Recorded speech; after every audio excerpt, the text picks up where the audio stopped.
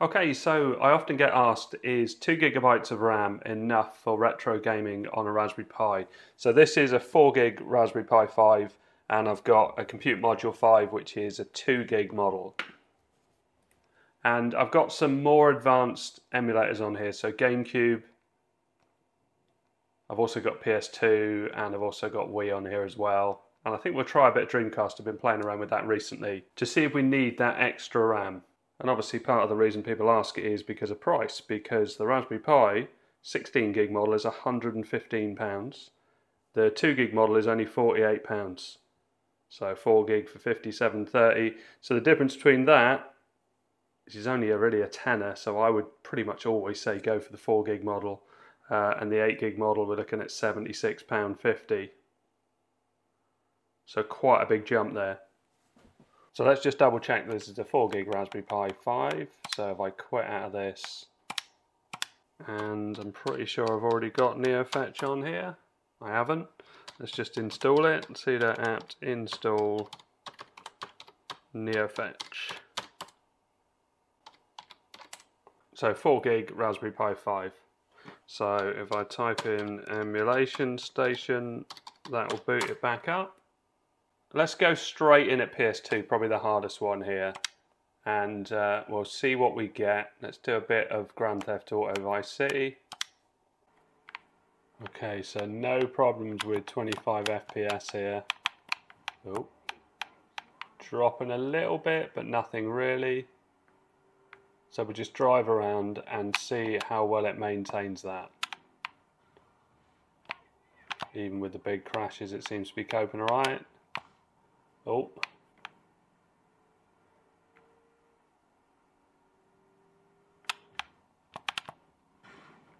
Not really worried about crashing into things because it means that more things are going on, so if anything it's going to affect the frame rate, but yeah, it rarely drops below 25. And you might be able to hear thunder in the background. We're having a bit of a storm here. Yeah, that rarely drops below 25 and feels absolutely fine. Right, so I'm going to switch over to the Compute Module 5 now with 2 gig of RAM. Now my Compute Module 5 doesn't have any extra cooling with it, but I do have this CM5 active cooler which Editech sent to me, must have been ages ago, possibly when I didn't even have a CM5. So let's pop that on. And I've just seen that this board doesn't seem to have a fan adapter on it. So I'm going to have to try and find one that takes a fan. So this one's got the Raspberry Pi 5 fan connector, so that one's suitable to use. So let's swap that over. So that's the CM5 IO base B, and this one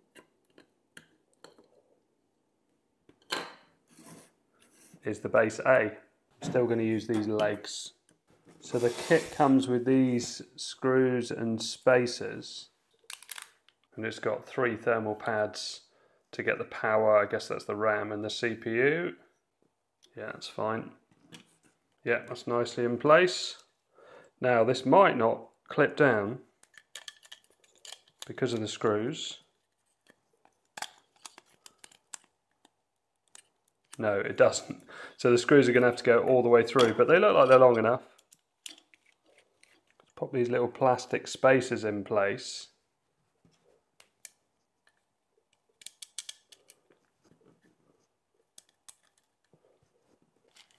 Okay, the screws don't go all the way through, and it's because I'm using that saver board, so I don't really need it in there. The thermal pads keep it in place.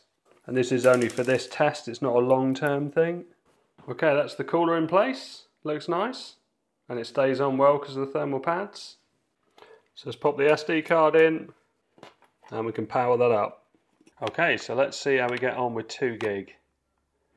So let's jump in and have a little drive around. Keep an eye, so we're still on 25 at the moment. Let's crash into some cars to cause some more things going on. It's not dropping, is it? It is actually performing the same. Whoa. Let's get around the corner. I was kind of not knowing what to expect really with the 2 gig model. Now I have definitely had things that don't run very well on 2 gig before. The web browser especially is awful on 2 gig, it really runs out super quick. But this, emulating PS2, no problem at all. And looking at the specs on Wikipedia, the overall megabytes of memory that it had was 42 megabytes. So I guess it isn't going to test it. I really thought it would do. Maybe the difference would be if you're running an operating system. So if I was to quit out of this,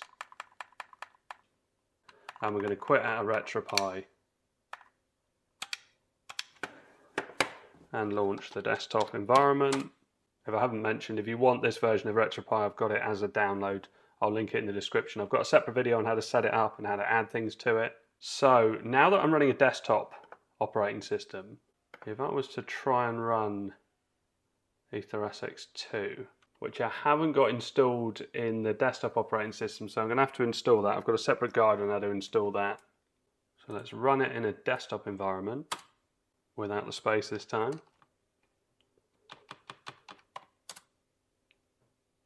Okay, Grand Theft Auto Vice City. So part of the difference here is that I've got a desktop environment running. So is it dipping? I don't think it is. So even with a desktop environment in the background, we're still not using too much. So if let's have a little crash. So if I tap the Windows key and do htop, so memory 854 of 193. We could certainly shrink that a bit and we'll see how well it's doing. It's still low, isn't it? So with a desktop environment, 2 gig isn't actually anything to worry about, and I really thought it would be up until now. So it's definitely not the bottleneck on PS2. So some of these games are huge and very slow. So Burnout doesn't run well at all. Dave Mirror runs well. Castlevania runs well. Downhill Domination runs well.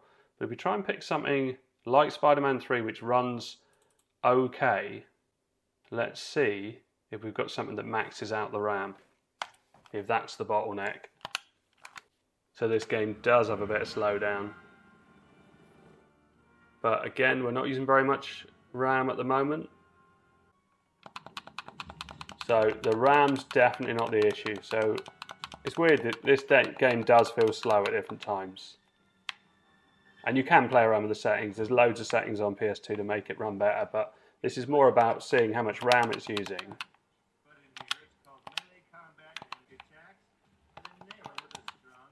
Yeah, so again, very little RAM. I'm actually amazed. I really wasn't expecting this. So let's try something else.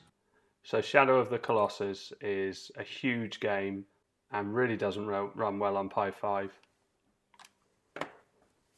It's not even worth playing really on Pi 5, or at least as far as I've got it with settings. I've not really tried super hard to go through everything because it's not really a game that I ever played back in the day, and I would probably play it massively upscaled on my PC. You can hear that it's slow. So F9 changing the software renderer sometimes helps.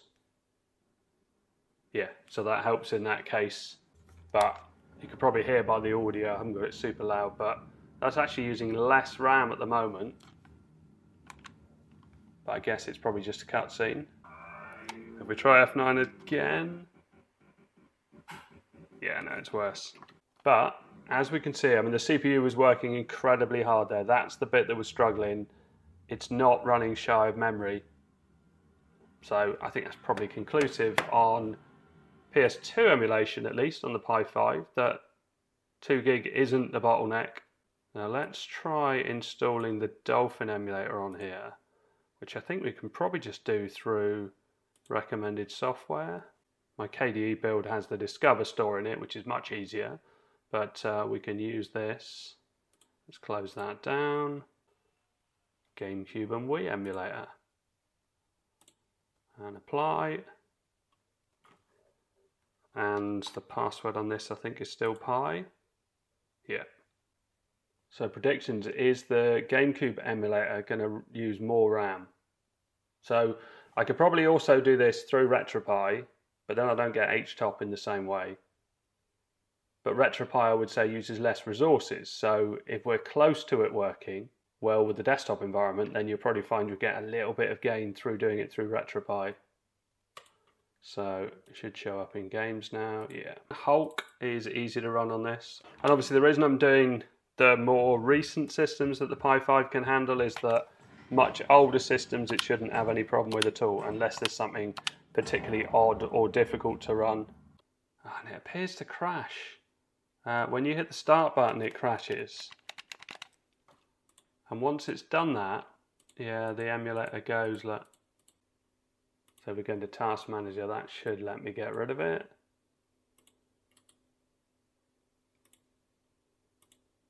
Yeah. So we'll try another Dolphin game. Okay, so let's see how we look at, yeah, low. Less memory usage than the PS2 emulator. Oh, it's a good one. Oh, it does this. We can say ignore. That's nothing to do with RAM. Although, oh, it definitely crashes more than it normally does. And if we just have a look at GameCube memory. 16 meg video, so 40, so around about the same as the PS2. Oh, and this is interesting. It shows PS2, Xbox, and GameCube. Original Xbox does run on a Raspberry Pi 5, but not that you'd want to play it. It's that slow. And obviously, part of this because we had a lot more RAM, but it was just a more powerful system overall. But if we start opening windows and you might be able to hear the rain in the background. It's certainly not the Detect fan. I haven't heard it at all. It's on, but it's running at quite a slow speed. We've gone over a gig for the first time, and if we try, say, BBC Sport, so a couple of sites with lots of images and things in them, and I think it already starts managing it because this would feel definitely a little bit faster. So when you've got a bit more headroom there, it's better. And let's try something like YouTube. Yeah, it just really feels sluggish. I am used to, I'd say mostly I use an 8 gig Pi 5 for web browsing and sort of general desktop use. I have got a 16 gig. I never think it gets anywhere near really using it all, apart from maybe AI running a local language model. So again, it's still not near the 2, but it's using the swap. So it is working harder, and as you can see, YouTube already at this stage, I mean, you're not going to get a 2 gig Pi and try and run a PS2 or a GameCube emulator and try and use the browser at the same time, and even moving the window. Yeah, it didn't move then, or it is moving now. So we go Lee PSP video HDR, and we'll just play a bit of this, and we'll run it at 1080. 1.2, yeah, it's definitely running slower than it would be. Weird how it's not coping too badly with that. So if I escape back out of that, let's get it playing again. So switch back to the 4 gig Pi 5. Let's see if Hulk runs without any problems. It's not using the swap file. Okay, so this crashes on the same bit on Hulk. Again, we're using very little memory and it hasn't used the swap file at all. But if yeah, it has crashed. Okay, let's see how well it's going to run. Oh, well, that looked like a good landing to me. Oh, right, so is it going to... Okay, so it gets stuck on that bit. So actually, the 2 gig and the 4 gig are pretty much happening the same. We're not getting it using the swap file at all, which would obviously help things, but it's obviously some sort of graphics thing with being installed into this. But we can use the RetroPie version on the 2 gig model to see how well it's coping with those 2 GameCube games. So I'm back on RetroPie now because I was only using the desktop environment to try and trip it up to use more RAM and see if that made a difference. So GameCube was the one that we were struggling on. Let's try Hulk. Okay, we've got further already.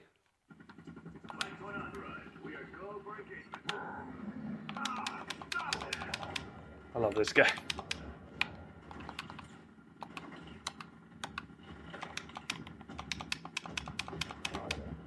Yeah, you can see it's working anyway.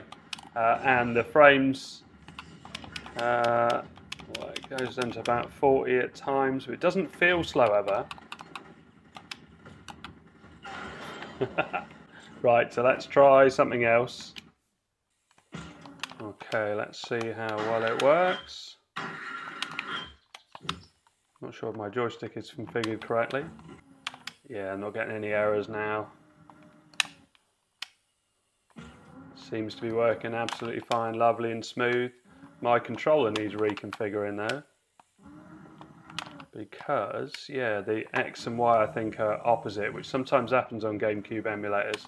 But let's just run through the game just to see that it's not crashing and it's running nicely. So yeah, PS2 for retro gaming, if you're going to use RetroPie or something similar like Recalbox or Batocera, it's probably absolutely fine because these older games use so little RAM in the past. So a 2GB Pi 5 is actually pretty reasonable for retro gaming.